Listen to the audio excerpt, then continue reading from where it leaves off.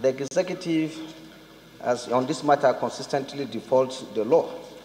If this infraction, Mr. Speaker, was committed by the National Assembly, I can tell you that a member of the Federal Executive Council will have drawn the attention of Nigerians to this matter.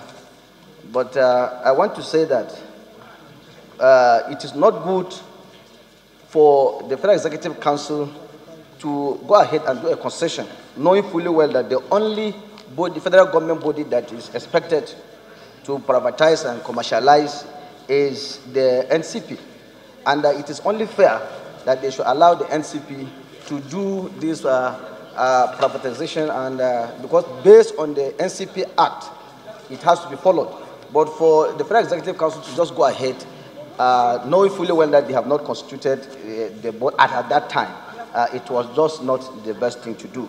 And therefore, I will urge my colleagues to support this very motion and to ensure that the executive will not continue in this kind of executive lawlessness, and we should be on the same page.